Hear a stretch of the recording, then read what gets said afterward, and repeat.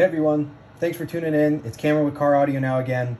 Today I'm going to be demoing Sony's XAV-9500ES head unit. This head unit is a part of Sony's latest lineup of car audio equipment, what's called the Mobile ES lineup. We've reviewed a few of their speakers earlier in the year. We were impressed with their performance, but it wasn't until recently that they announced the release of this new Mobile ES head unit to match up with the lineup of high-end speakers that they released earlier in the year. So we were lucky enough to get a sneak peek demo unit from Sony prior to the release, which is what you see here today. And I'm gonna fire it up and demo some of its key features and settings and show you what it's all about. And it's worth pointing out, this head unit and its features are really geared towards audio control and output to give users full control over their audio and really to tailor the configuration of their stereo. It's great for custom stereos. It's great for any stereo for that matter. But you'll really see here that the features are geared towards those audio control, audio settings. When I turn it on and start walking through the features, what this unit is not is a multimedia head unit at this time. That might change because you can basically do easy upgrade and firmware upgrades on it. I'll show you that. But at this time, it's not really a multimedia head unit. I've reviewed a number of their other head units like the AX8100 a little earlier this year, which really skews further on the multimedia side with that HDMI input. Web link. So if you're interested in multimedia, you might want to check out those reviews, which are also on my channel and on caraudionow.com. This unit really falls more on the audio quality and control side, so it's worth noting before I dive in here. So the first thing I'm going to do here is start the head unit up and show you the startup speed. Startup speed is something that Sony's well aware of, and typically their units are lightning fast. They're pretty quick. They focus on it specifically as one of their features. So I'm going to fire it up right now as if you were starting the car. And here we go right now. So you see the logo. A couple seconds here. There you go. So there it is. 3 to 5 seconds is typically what it is from what I've seen. It's pretty quick. If you start the vehicle and flip it into reverse while it's starting up in this process, it's going to default straight to the backup camera for you. Worth pointing that all out. But overall, it's pretty quick. It's a pretty quick setup, startup.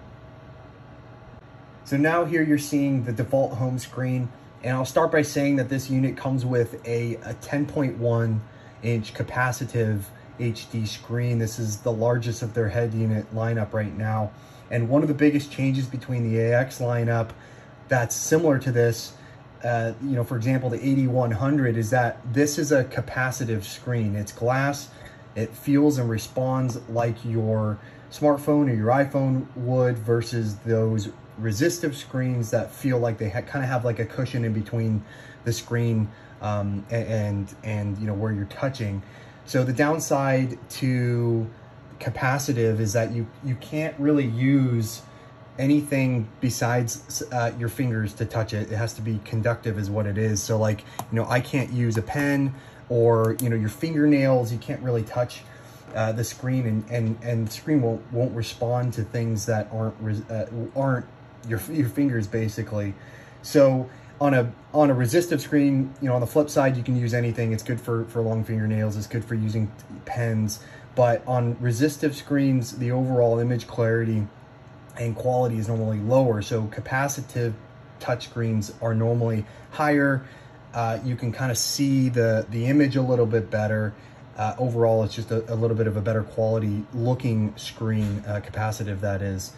The resolution on this unit is 1280 by 720, which is great to see. It's higher than most of the units on the market today.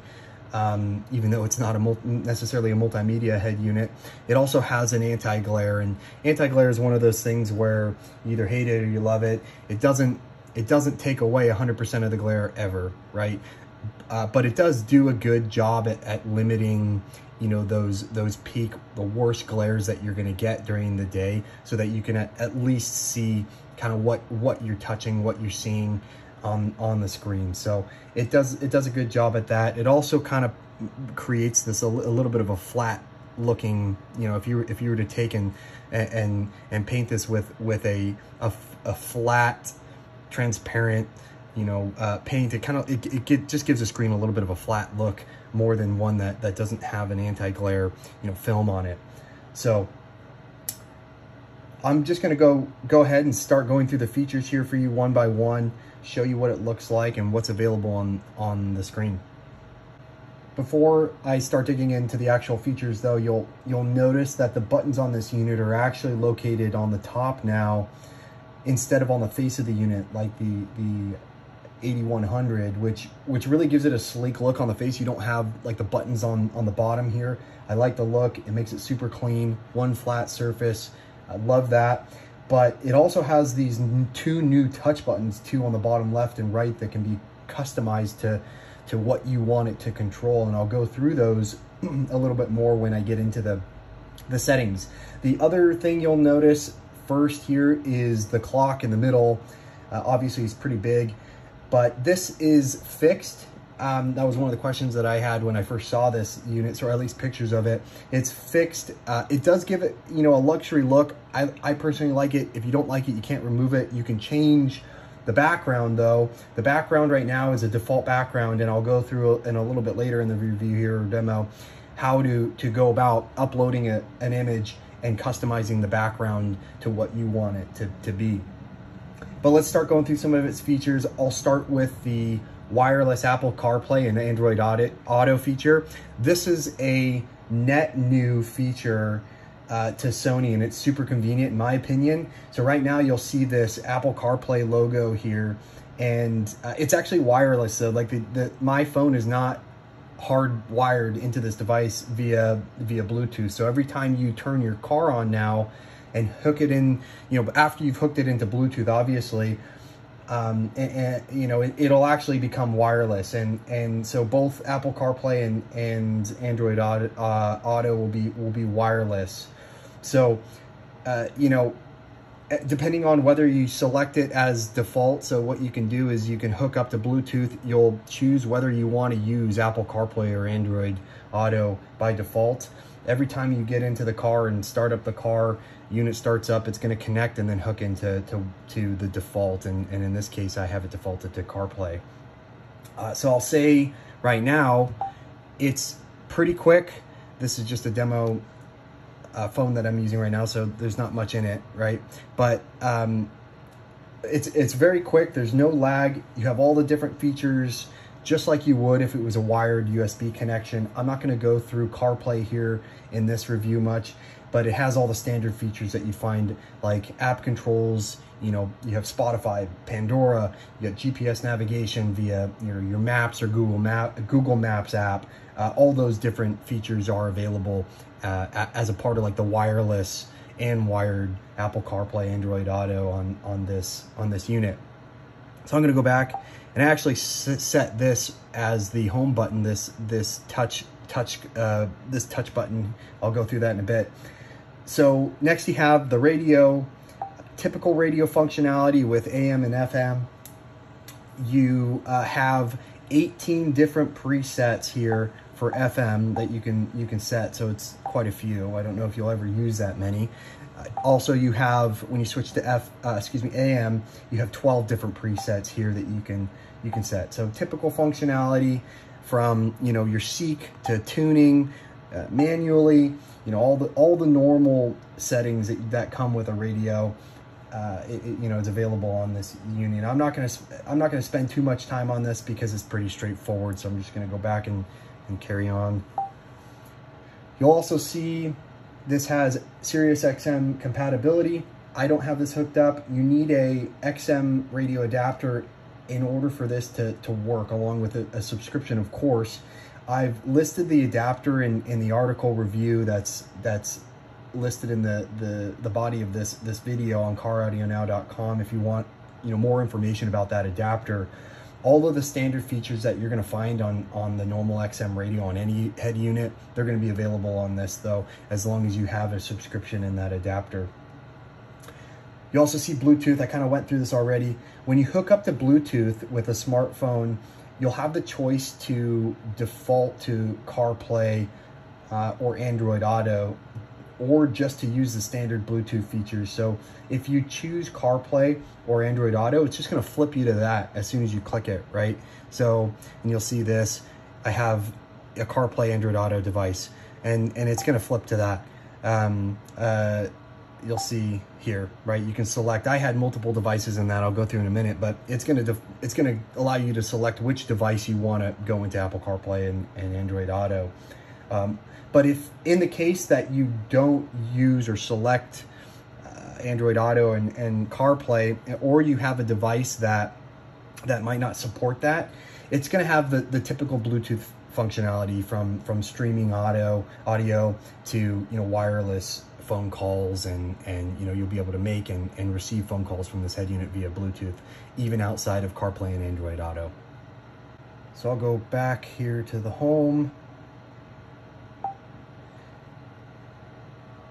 And you'll see here USB. I don't have a USB drive hooked up, but this is where you can basically go through and browse some of the images, etc. that's on your USB drive. I hooked up my USB to this previously to see if it would play a video that I had loaded on my USB thumb drive. It wouldn't register that video at this time. So like I mentioned earlier, not really much of a multimedia head unit right now. That might change if they update the software here in future iterations. Sony is always upgrading their the firmware or the software of these units, and this actually makes it very easy for you to upgrade them too. You can just load the firmware onto the USB drive and update it. There's some other options too I'll go through. I've also had many questions about the USB drive, but this USB connection is dedicated to a USB drive, and the typical iPhone is not a compatible USB drive. Just to note that, if you hook your iPhone in here and you have files on there, don't expect it to show up in this USB feature. It's not going to show anything. So next you have settings, but before I go into the bulk of the settings here, because that's a behemoth of its own, I'm going to just show you what else it is on the main screen, what other apps it has available, if you click on that button on the right. So when you click this button, it shows 5 additional icons. You have your phone, which will take you to your Bluetooth phone or directly to the phone section in CarPlay and Android Auto to go through and make a phone call. It has 3 different camera inputs. So this is kind of a unique feature to this unit and worth calling out. So you can put 3 separate camera inputs into the back of this head unit, and you can view them at any time. You have rear view camera, camera 1, camera 2, and this is great for things like RVs, or if you have a trailer that you have dedicated cameras on the sides to, you can kind of view those at any time and see what's on those cameras. I don't have any of these hooked up again, but it's worth pointing out that this is a cool feature. 3 cameras is a couple more than many of the head units on the market can give you. So, and then finally you have devices, and devices I'm going to get into in the bulk of the settings, but this is basically where you can control and manage the devices on the unit, which one's connected to Bluetooth, which one's connected to Apple CarPlay or Android Auto, etc., etc. I'll get into that. But let's go back to the home and I'll get into the settings. So let's open up the settings. The first thing that you're going to see here in the settings at the top here is the device connection, which I kind of just went through. If you select it though, here you can see and manage the devices that you have connected or have previously connected. You can add, or you can remove them. Adding is pretty easy to do. You just click on the add button here and then select the device that you select it on the device that you're hooking up. So on your iPhone, you go into Bluetooth, you select, 9500ES, I think is what it is. And if you have multiple devices connected here in the area, you can actually switch between them on the fly, which is cool. You know, if you have a friend in the car and you want to hook their phone up to it, you're going to connect it once, and then you can come here and manage it.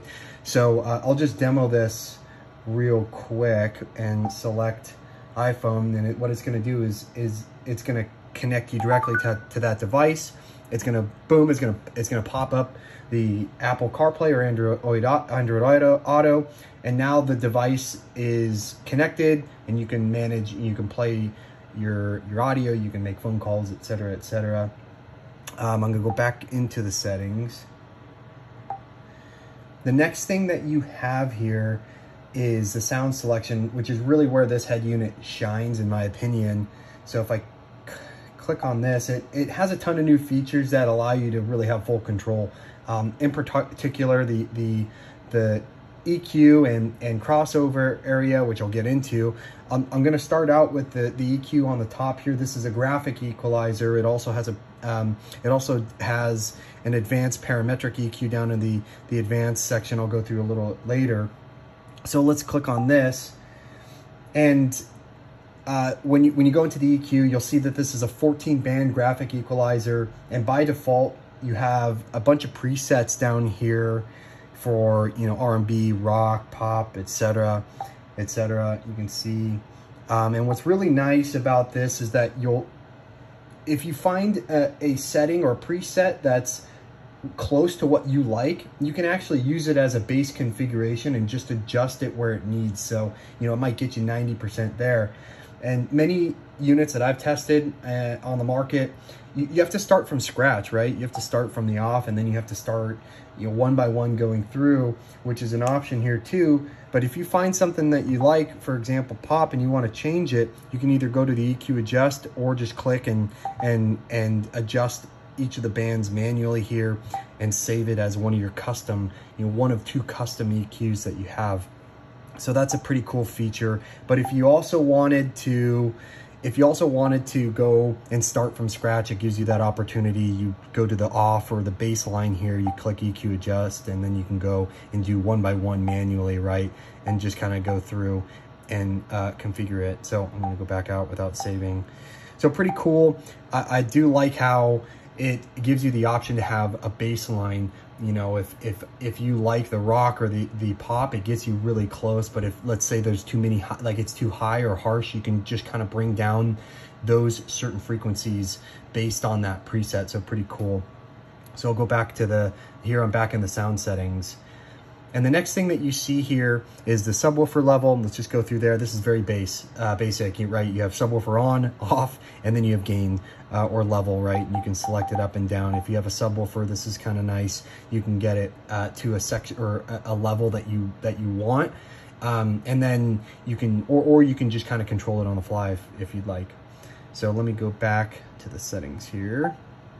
So next you have the balance and fader, which is pretty straightforward. You know, you click and drag and select the area that you want to adjust or control the volume of speakers for. Basically, it will lower, you know, in this setting, it'll lower the volume of this side and raise the, you know, front left speakers, right? It just kind of focuses the volume more than anything. Timing is differently, but if you go back, here you have listening position, which is really timing. And the timing section here is pretty advanced. You have different custom presets from the factory, or you can select a very specific customized you know, setting and actually adjust the distance from each speaker to, you know, the position, the listening position that you want to set to. So if you wanted to set the listening position dead center and, you know, right before the dash, you can adjust the distance from each of these channels or speakers straight to that point manually, so that all of the sound from each of these speakers reaches that point, that focus point at the same time. And the presets will do this too, based on whatever standards that Sony has, but you can really set the focus area and get the timing dialed in exactly to that focus point in the custom settings here, and adjust each speaker or channel to that point. I'll go back. A little further down, you have vinyl processor. I haven't really used this much, but it basically acts as a filter that mimics the sound of an old vinyl turntable or a record player. I haven't played much with this, and I don't really plan on it. This will just kind of change the output of the sound and mimic, you know, the warmth and the richness that you'd hear on an old turntable or record player. And then finally, you have the advanced section here, which is really where the bulk of the audio control is actually. So let's click in here and see what it's all about. So first up in the advanced settings, you have the subwoofer output, which basically allows you to select between a mono output and a stereo output. You know, stereo is basically for if you have more than one subwoofer in most cases, but you can also control that here. You know, if you have a single subwoofer, you're likely going to use summed and the summed mono selection, but it gives you that control here.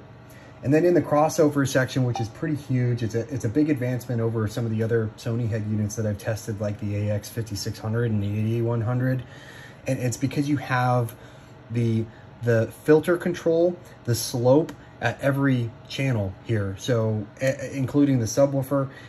In particular, slope is a new one. I'm not going to get too into what slope is, what, you know, the high pass and low pass filters are in this review, but just know you have that control here. And in the subwoofer, you have phase, right? So depending on how you install your subwoofer, you'll have a little bit more control there. There's some references in the article that's in the description of this video on CarAudioNow.com that kind of goes through slope and what these are if you want to read up a little bit more about that. Back to the advanced. So finally, you have parametric EQ. This is a new feature. I haven't seen it on any Sony units up until now, recently at least. You know, this is really an expert or an advanced tuner. It's for the experts. And in here, you really have full control over the output of each channel, each speaker, that you can very precisely adjust the sound of the output to. And at every one of these levels here, you can go in and select and change the frequency, gain, Q factor, right, of each individual speaker. Very cool, a lot of control over the output here. And if you want to, you can go through here and you can, you know, you can adjust all at once. You can turn, you know, you can select none of them. You can turn them on and off, right? So a very powerful feature, parametric EQ. This is a new feature as a part of the Sony lineup of head units here. It's not available on the AX8100, the 5600s, right? But if you really want deep control and precise control of the outputs, this is the unit, and this is the settings that you're going to go into to do that. Let's go back. So that's it for the sound settings. Let's go back to the main settings here and see what else we have to go through. Okay, so next here in the settings, you have the customize section. And in this section, you can do two things. One, you can customize the keys of the screen here, like I mentioned earlier. And two, you can change the background, the wallpaper of this unit, and I'll show you how to do that. Let's start out with the custom keys. So here you can see you can adjust the left key and the right key independently. So right now I have them set as home and mute. That's kind of easy for me if I just want to touch there, but there's also the home button up here. All the controls, you know, are at the top here. So whatever you want this to be, you can select it.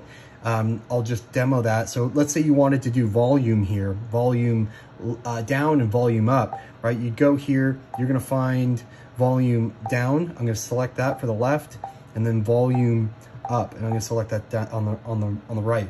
So now you have volume control on these two. So you have other options as well, like next and previous, right? Next song you'd probably put on the right, previous on the left, home, source change, where you can, you know, change between radio. These are just kind of hotkeys. Mute, display off, just to show you everything, or none, right? If you don't want these to do anything. So let's go back. Second, so you have the wallpaper select. So I'm going to walk you through this really quickly. I'm going to grab something to show you. When you go into the wallpaper select, you have these 4 different presets. You can see I already added a custom one here. I'm going to go through this process though. So you can select the presets by default, or you can hook in a USB thumb drive. And it's worth pointing out that this unit, the USB thumb drive or the USB wire, is actually not a USB, it's the USB-C. So you're gonna want like an adapter where you go, you know, this new USB to the traditional USB if you have a thumb drive that's USB. I have this linked in the article in the description of this video too, so go to that article, it's in there, take a read at it. But you're gonna want this in order to do it. And in my case, my thumb drive was just a normal USB. So let's go through. You're just gonna click on the plus. It's gonna default you to the folder where, or it's just going to pop up the different images that are on your thumb drive. You can also kind of browse through the folders to find something. Mine's on the root.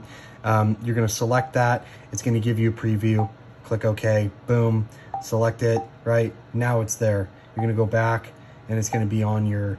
It's going to be on your. I set that to volume. It's going to be on your home. Your home. Right. So now you can see your custom background. So let's go back into the settings.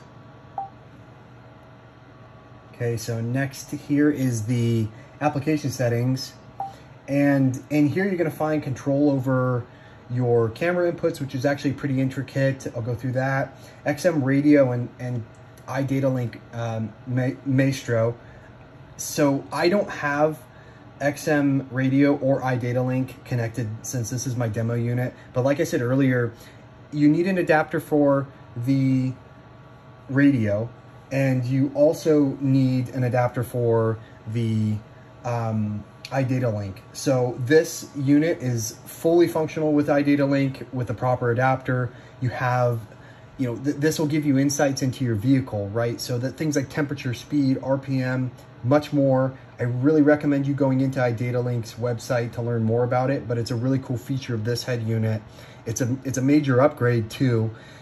It looks pretty incredible when you hook everything up. You get a bunch of cool insights about your car, and you can customize the screen, what it looks like, what the gauge is, the different backgrounds, all sorts of stuff.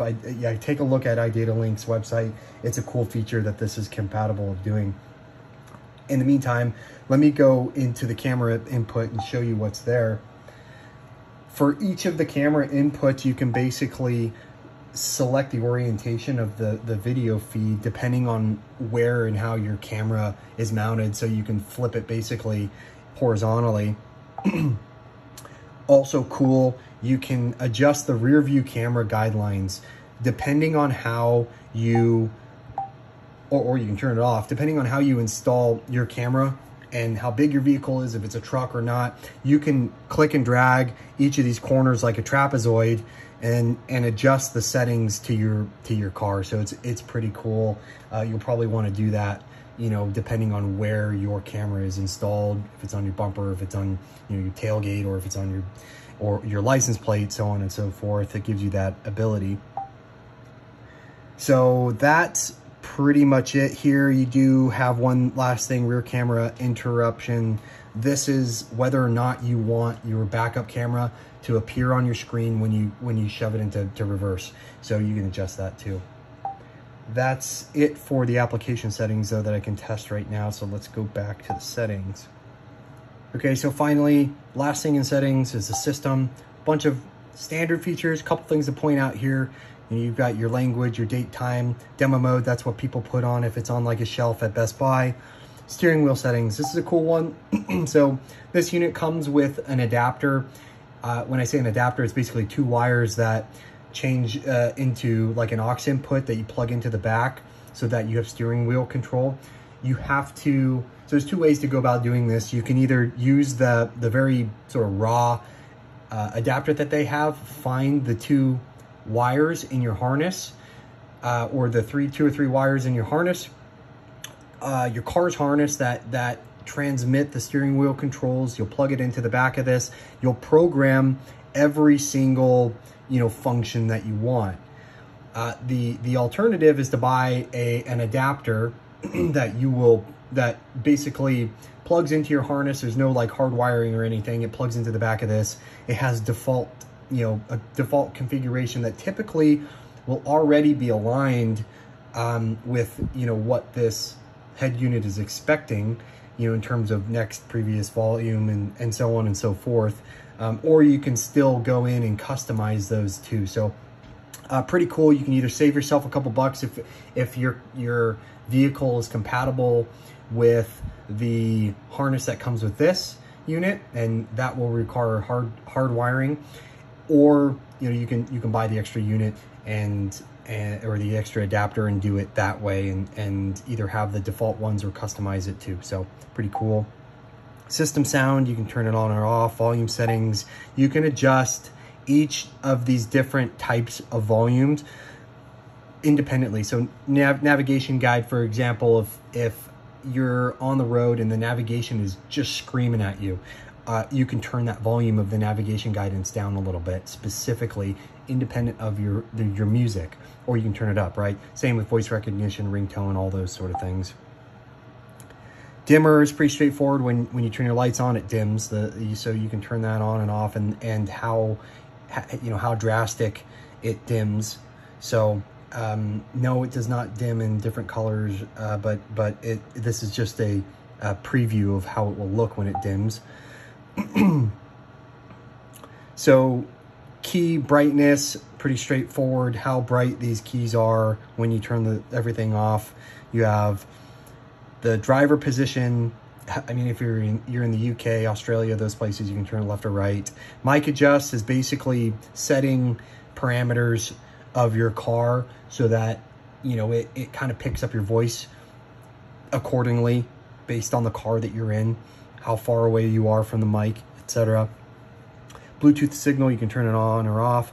PS key, I think, is related to Bluetooth, where when you type in or when you connect your device, it gives you a code. So you can change that code when you're connecting Bluetooth. It's more of like a safety or security feature. System information, software update, interesting one. You can either go to Sony.com and download the latest version of their software, put it into a USB thumb drive, click on this button, it'll upload it, install it, everything. Or you can plug in your phone and update it via USB tethering if your phone supports it. So it'll go through, connect to the internet, pull the latest one automatically.